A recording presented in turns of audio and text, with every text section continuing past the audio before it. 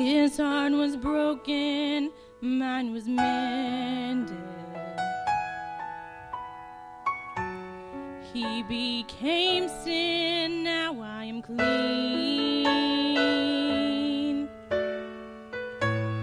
The cross he carried bore my burden. The nails that held him set me free. His life for mine, his life for mine.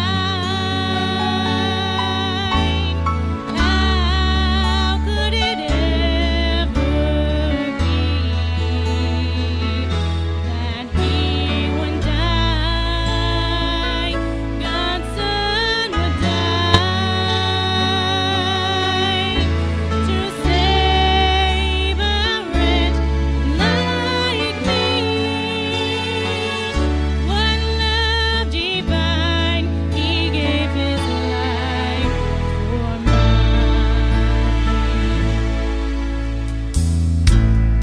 His scars of suffering brought me healing. He spilled his blood to fill my soul. His crown of thorns made me royal.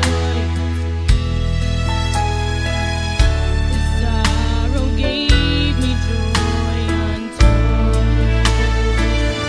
His life for mine, his life for mine. How could it ever be that he would die, God's Son would die to save a wretch like me? What love divine, he gave his life for mine. He was despised and rejected, judged his government and oppressed. I am loved and accepted, and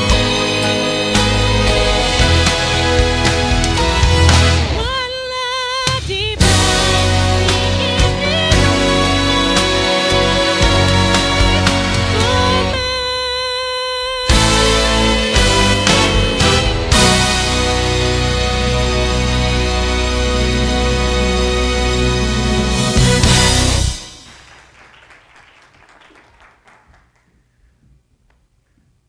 Weeks ago, we began a series we entitled Maximum Marriage.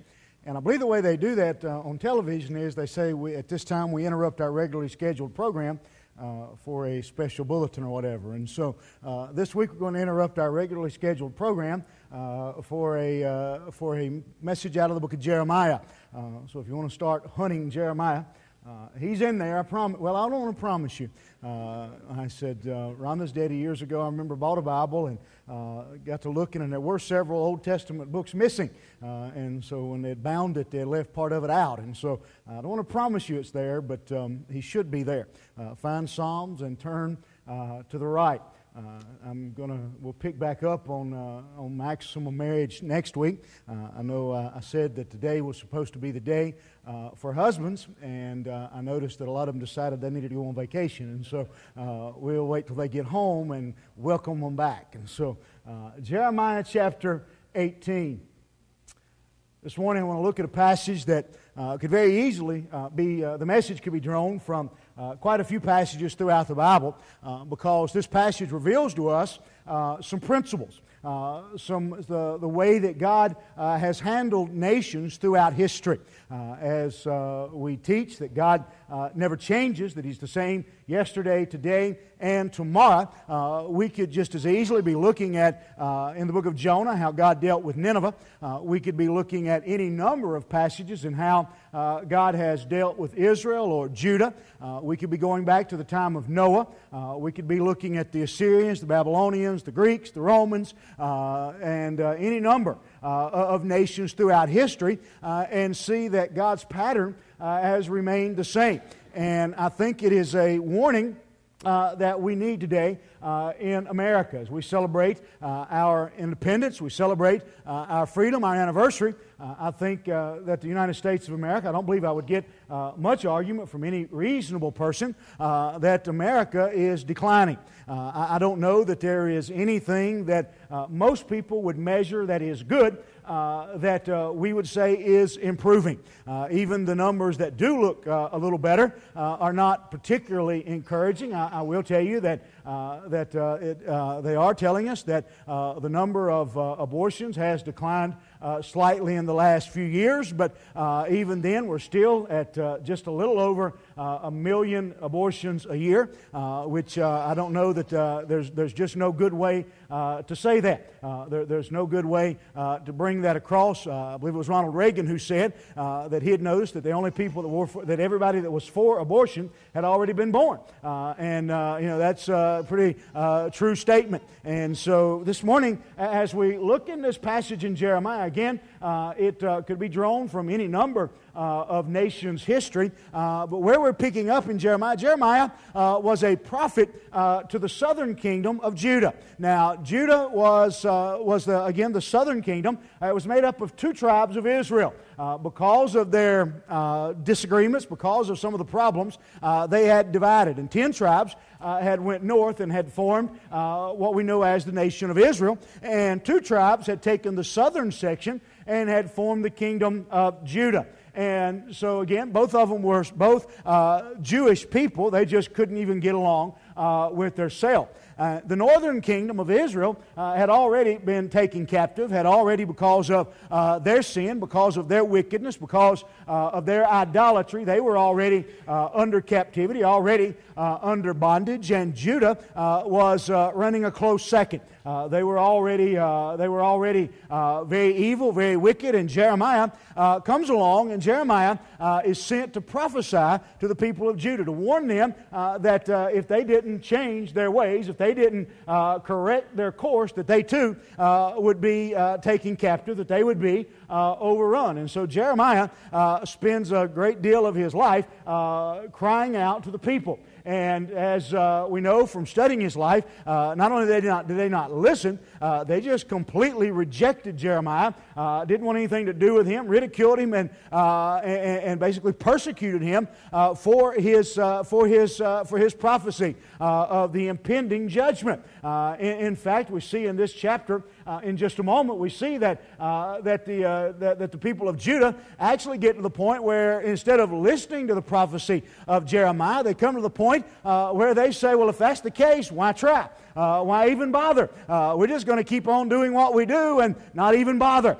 Which in many ways, I think when we look at this passage, you'll see is very similar to what is going on, what has taken place in America. So if you found your place in the book of Jeremiah, or if you haven't either, stand up anyway. As we read this text, I want us to read this not the entire passage, but these 12 verses and kind of comment on them as we go. And just because we are kind of jumping in the middle of Jeremiah's work, and make a few comments as we go to kind of explain and pick up where we are.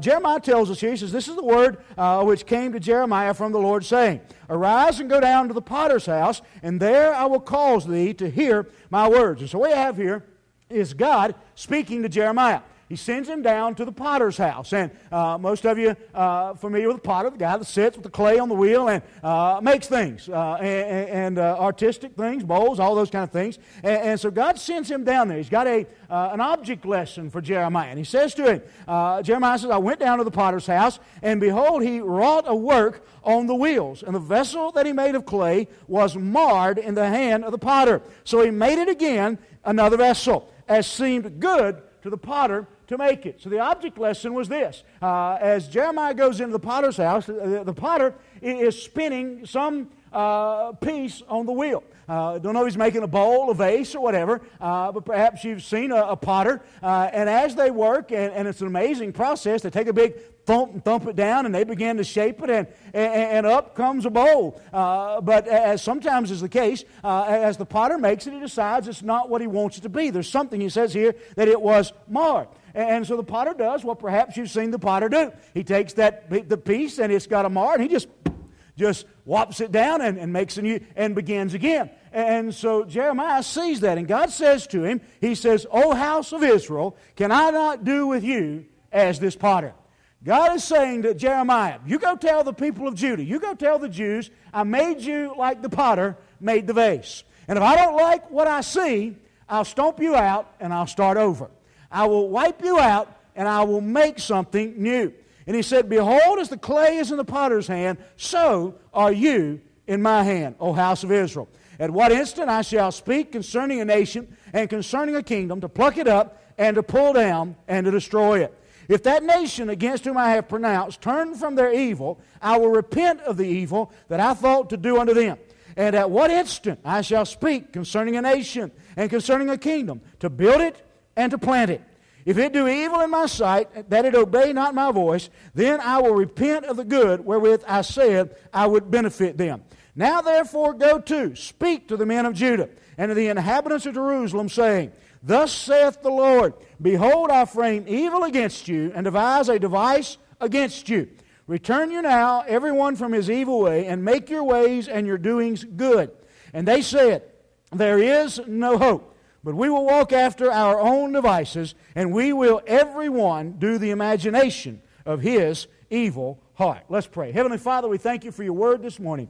God, I pray today that you'll take the words of Jeremiah, God, that you directed at Judah, and God, let us realize that there is a method there. There is a pattern that you have shown us throughout your word of your dealings with the people, your dealings with nations and their sin. Your punishment, your judgment for iniquity. And God, I pray today, God, as we look around our nation, God, we thank you for this nation. Believe, Lord, that it is the greatest nation. God, that you have, that this nation has been blessed beyond our imagination, beyond anything we deserve. But God, we understand as we look around, as we see the news, as we see what's happening around us, God, we realize that our nation is very quickly and very abruptly turning from you and from your work. And God, we pray today, God, that we would see revival begin in this land, that we would see the land do as you say, turn back. Because God, we realize today, just like you told Jeremiah, we are but clay in your hands, and you could wipe us out and start anew. And God, that it is in your power to pluck up, to destroy, or to plant. And so, Lord, we pray today that you'll stir our hearts this morning, God, that revival would begin, repentance would begin in this place today. For it's in Jesus' wonderful name I pray. Amen. You may be seated. I realize today that when we look at this text, it is directly spoken to the people of Judah. But as we know, God never changes. And so if these were the methods and the ways that God would deal with Judah, again, we could say He dealt in the same way with Nineveh. He dealt the same way with the people during Noah's time. He dealt with the same method to Egypt, Assyria, Babylon. Every one of these nations dealt and received the same opportunity, the same blessing, the same curse. And so this morning it would be foolhardy of us to think that America is any different. Here, as we celebrate our anniversary this weekend, we celebrate our freedom. For some reason, it appears that the United States has decided that we have arrived, that we are all we need to be, that we are safe and secure. I'm reminded, I've shared with you before the words of Ted Turner, who was the owner for many years of the Braves and TBS, and many people know the name Ted Turner. And to paraphrase him, not a direct quote, but several years ago, Ted Turner made the statement that America has come to the place where we no longer need this notion of God. He said that there was a time in America when we had depression and war and all kinds of problems, and people needed a crutch like God. But we have arrived at a point today where we are successful. We have proceeded to the point where we no longer need some idea of God. In other words, what he was saying and what he was brave enough or dumb enough to say out loud, what many seem to be thinking and many seem to be living, is that we have arrived, we have grown past the need of a God. As the people of Judah said here, we're going to do it our way. We're going to live and do things our way. We live in a time where just in the last few weeks we have seen another activist judge. And this morning, let me say before I get too far into the message, I'm not picking a side. I'm not picking Democrats, Republicans, Libertarians, Independents, any of them. I don't like any of them. They're all crooks. And so, I don't trust any of them any further than I can throw them. If they were honest when we elected them, within a few weeks they'll be corrupt. That's my opinion. I don't mean to be a pessimist. I'm just a realist. That's my observation about politicians. I don't trust them. I don't care which party they represent. And so,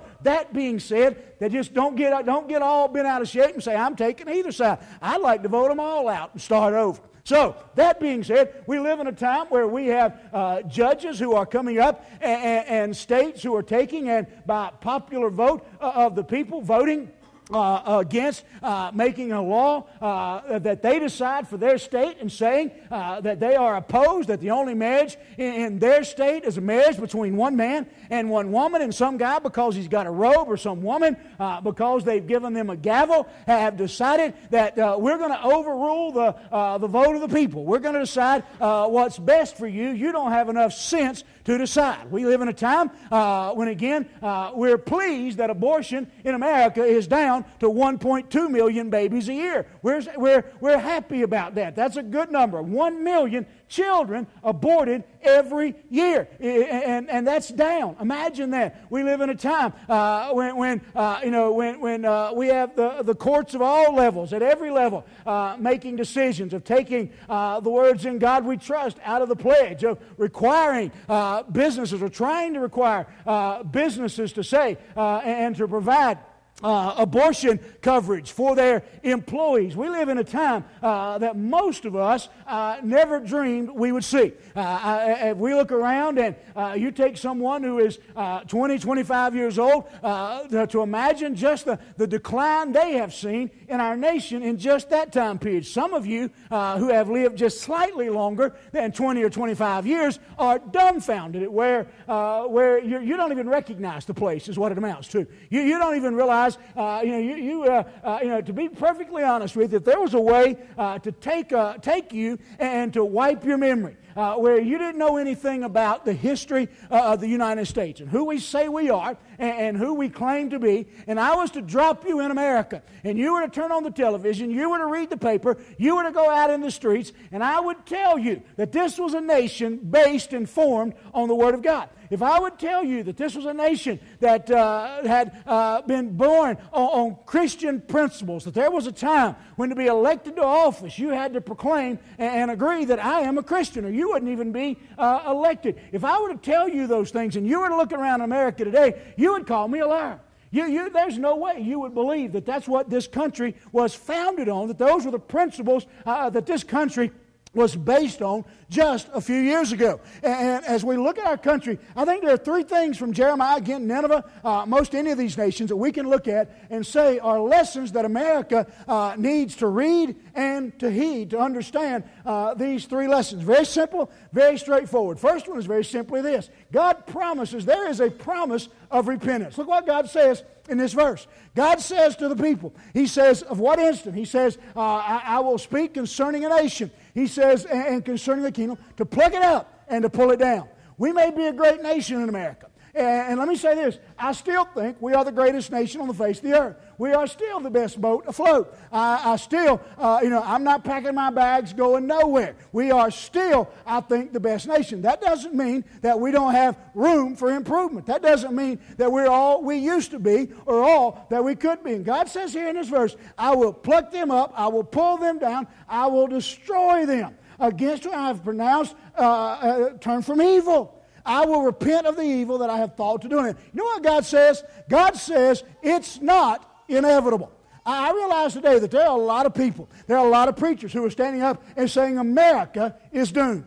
America is destined for destruction. And I'll be honest with you, sometimes when you read the news, sometimes when you hear what's going on, it's really hard to argue with them. But according to the Word of God, God says if we will turn, if there will be repentance in our land, He says, I will repent, I will turn from the evil that I've promised to do. I've used this illustration 1,000 times, I know, but when God says repent, I want to remind you what He says. Repent doesn't mean slow down. Repent doesn't mean that it's good that we are down to 1.2 million abortions. That's not good.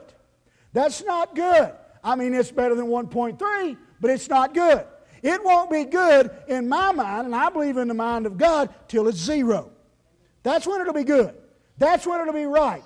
That's when it'll be good that God, the way God designed it. So let me tell you one of the things that was going on in Judah. Let me tell you one of the practices that had taken place in that time. One of the things they were doing was they had built a large idol. And that idol had a big hollow stomach. And they would take that idol and they would build a huge fire under that idol. And they would get it scorching hot. And they would take their small babies, they would take their infants, and they would take them and lay them up in the hollow spot in that idol and burn their infants, burn their children to death. How many of you agree that's rather disgusting? Can you tell me that it's much different? We may not be burning them in an idol, but is there much difference in what's taking place in abortion clinics all over America? They were at least doing it supposedly in the name of religion. Do you know that a vast portion, at one time I could get these numbers, but because of the privacy laws I can't get them anymore. But at one time I could get the numbers on abortion in Cabarrus County. And do you know that a vast number of the abortions, I think if I remember correctly, it was right around 40% of the abortions performed in Cabarrus County were for sex preference. You know what I mean by that? They were having a boy and wanted a girl, or vice versa. And so they said, let's abort this one and try again. It's not enough to slow down. One of my favorite little jokes, you've heard it I'm sure, is the guy who rolls through the stop sign. And the policeman turns on the lights and pulls him over. He says, you rolled through that stop sign. He says, yeah, but I slowed down. And when he did, the policeman grabs him and clamps a handcuff on him, handcuffs in the door, pulls out his billy stick and just goes to beating the daylights out of him. He says, now do you want me to stop or do you want me to slow down? There's a difference. But I want to tell you something this morning. God won't even be happy when we stop. Repentance, you see that word that He says there?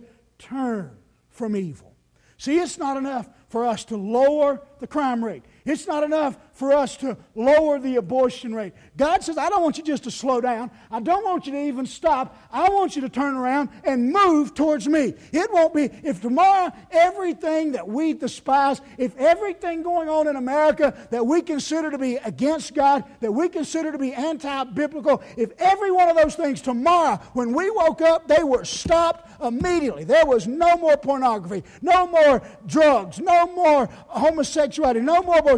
If all those things that we say we are opposed to, that we believe the Bible is against, if every one of those stopped tomorrow, God still would not be satisfied. Do you understand that? God doesn't say, I just want you to stop. He says, I want you to turn towards me. It's not enough to stop being wicked. He says, I want you to start being godly.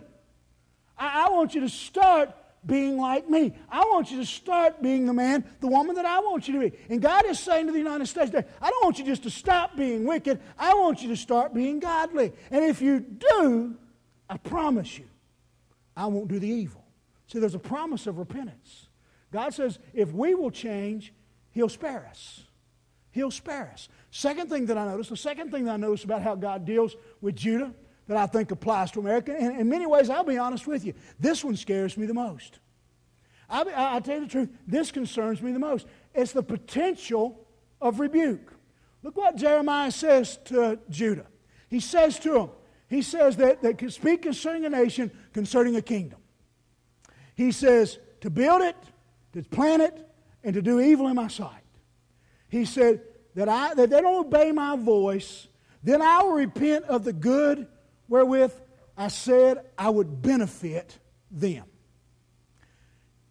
Let me say that in my opinion only, you feel free to have a different opinion. In my opinion, this is where America is today. I believe this is exactly what's happening to our nation today. Because what God says in this verse, and again, I believe in many ways this is one of His worst forms of punishment. God says, you know what? To this nation who fails to repent, I'm going to stop doing the good that I would have done. If you know anything about history, you know that in all honesty, we shouldn't be here. We shouldn't. The Pilgrims should have starved. You know, we should have lost. We should have probably. We should be probably speaking German or Japanese or something. There's no way we should have ever been able to beat the British Army. You go back, and some of you, go back and read your history. You go back and you read the Revolutionary War history. They had us outmanned, outgunned, out everything. We were blessed by God. That's all you can say. The fact that those pilgrims were able to even get here, the fact that they were even able to survive the trip, the fact that the Indians didn't run them off, everything. Everything you read about the history of this nation, we've been blessed by God. We like to think, oh, we're mighty, and thank God for our military. Don't misunderstand me. Thank God. I mean, and for the young men and women that serve, but let's be honest, we've been blessed by God. Blessed by God. Listen, we can have the strongest, mightiest, biggest military, the best equipped military in the history of the world. And if God says here, I'm tired of the clay, can I tell you something? If God decides it, the Jamaican army could come up here and beat us. And I don't even know if they've got an army.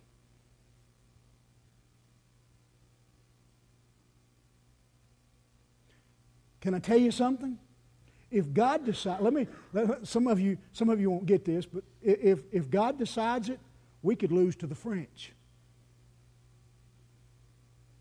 There's a few of you that get that.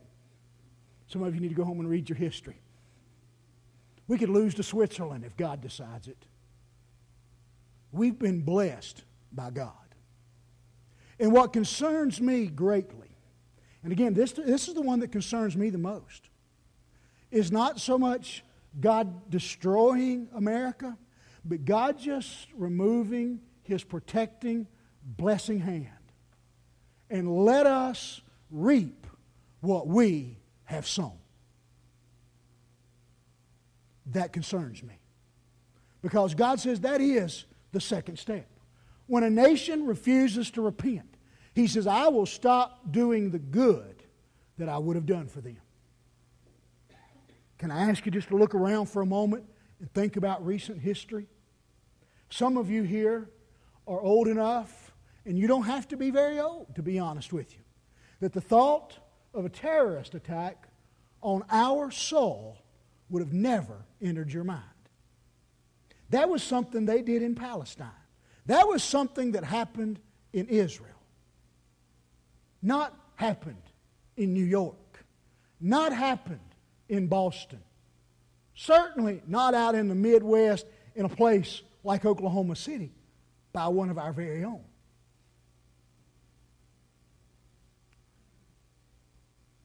Most of you would have never dreamed that just a few years ago you would have went to bed one night and woke up the next day and the banks that you had known forever were gone. Shut down. Closed. That the banks would go bankrupt. Now, some of you may have seen it coming because of your preference, but you would have never imagined that General Motors would have to be bailed out by the government. Some of the Ford people said, yes, I would have. Yeah. Think about it. The things that have happened in this nation that you would have never dreamed would have happened. You go back and you look, Vietnam, Korea, how over the years it appears, and again, my opinion, but it's my turn to preach. You can preach next week. You can share your opinion. But my opinion, when you look over time in the last 30, 40 years, and as the wickedness of America has grown, how God has just slowly pulled back and said, all right, you want to do it without me? Go ahead. Go ahead. I believe God is allowing us to reap what we have sown. Can I give you one quick example? Can I point to the economy and tell you, do a little math, and since the early 70s, when we have aborted somewhere in the range, I don't know the exact number, somewhere in the range of 40 million children, do you know that that first group of children would be around 40 years old now? They would be buying homes and having children. Some of them would probably be even having grandchildren by now. They'd be buying diapers. They'd be shopping at the stores. They'd be doing business with some of you. But instead, they're a statistic. That first group would be about 40 years old now, which means in all likelihood many of them could have children that were in their early 20s, which means they themselves could actually have children. And think of the money that would generate. Think of all, and think about that. We've got that number that was aborted, but think of all the children. If each one of those would have had 2 children, and some of those children then think about the numbers we're talking about. God says, I'm going to let you reap what you sow. The potential of God just slowly pulling His hand off of America, to be honest with you, concerns me much more than just wiping us out, of allowing us to reap our own harvest. Allowing the things that we've done to come home to roost, as we put it. God says, I was going to do good, but because of their evil, I'm going to pull back my hand. The potential of rebuke. But then He says the final step. And I believe it's my opinion. And, you know, here's what's funny. I said this at the early service this morning. If I would have said this not too many years ago, the congregation would have got up and walked out laughing, thinking I was a maniac. That I believe that we're in that stage of God pulling back His hand, sitting right on the precipice of the pain of rejection. Look what He says. He says, I'll go and I'll go in and the inhabitants, and I will frame evil against you and devise a device against you and return you ever. Now, if you don't return from your evil, what He says, I'm going to do you like the potter with the clay and wipe you out. Do you know that as little as 100 years ago, that one of the popular beliefs, much of the preaching from the pulpits across America was this, that we're getting so good, we are so well behaved, and we are so good, we just keep getting gooder and gooder. I don't even know if those are words. We just keep getting gooder and gooder. And we're getting so good that we're just going to usher in heaven right here on earth. And then World War I came along, and World War II, and Korea and Vietnam. And we realized, maybe we were wrong. If I was to stand up today and tell you we're just getting gooder and gooder, and we're getting so good, we're just going to usher heaven in. Even Tanner's shaking his head. A young man at his age knows better. But you think about it.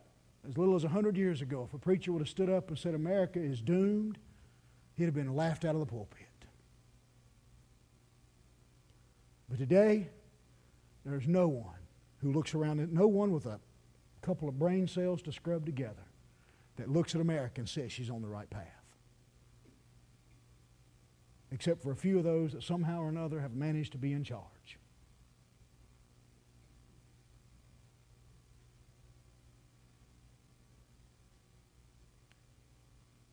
God says, repent and I'll bless you. But if you don't, I'll start removing my hand. And eventually, I'll allow you to be destroyed.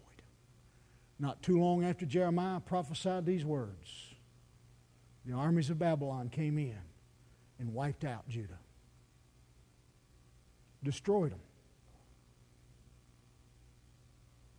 The very people of God, His chosen. Israel was already in that condition, and Judah was soon to follow. Now let's make this very personal. America is a group, collection of states, and counties, and towns, and cities. She doesn't have a heart. The heart of America is the heart of her people. And if we're going to see a change in our nation, it begins by seeing a change in our people. And can I remind you that God wasn't speaking to the Philistines or the Babylonians. He was speaking to His people. If we're going to see a change in America, it's going to have to begin under the steeples of this land. It's not going to happen in Washington. Don't fool yourself. I don't care which one you send up there. It won't matter. It won't happen in Raleigh. It won't happen downtown in the Pink Palace. It'll happen when God's people humble themselves and call on Him, and not before. Can I make it even more personal? I believe God deals with individuals the very same way. When individuals pursue evil, pursue wickedness instead of the things of God, God says, I'll take my hand off of you and I'll let you reap what you sow. And eventually, the wages of sin is death. I want to ask you to bow your heads this morning. You're here today, and you say, Jimmy, I'm a Christian. I know I am. There's no doubt in my mind. Can I challenge you? And some of you already do. I know sometimes I call on you to pray, and this is part of your prayer every time. But can I encourage you? Can I challenge you? For my children's sake, for your grandchildren's sake, your children's sake, your great-grandchildren's sake, pray for repentance in America. We often talk about pray for revival. And I don't necessarily know what you mean by revival sometimes. I'm not sure what it means anymore. So let's be very specific. Let's pray for repentance. That means not slowing down, not stopping, but turning from our evil and turning towards God. But it begins with me. It begins with you. I want to invite you to come to this altar this morning and you say, I know I'm a child of God. And I want to pray for my nation. I want to pray that we'll see a repentance that leads to revival. You're not going to have revival without repentance. I want to pray for those in office. I want to pray most of all for myself. You're here today and you don't know Christ. You've never accepted Him as your Lord and Savior. Listen, God is saying the very same thing to you. He says to Judah that He says to nations. If you don't turn from your evil, I want to remove my hand and allow you to reap what you sow, which ultimately ends with you spending an eternity separated from God in a devil's hell. If you're here today and you don't know Him as your Savior, would you come? Let me show you from God's Word how you can know Him. Church doors open. God's brought you here. You've been saved and you'll be part of this church family. Whatever God leads you to do this morning, as we stand together.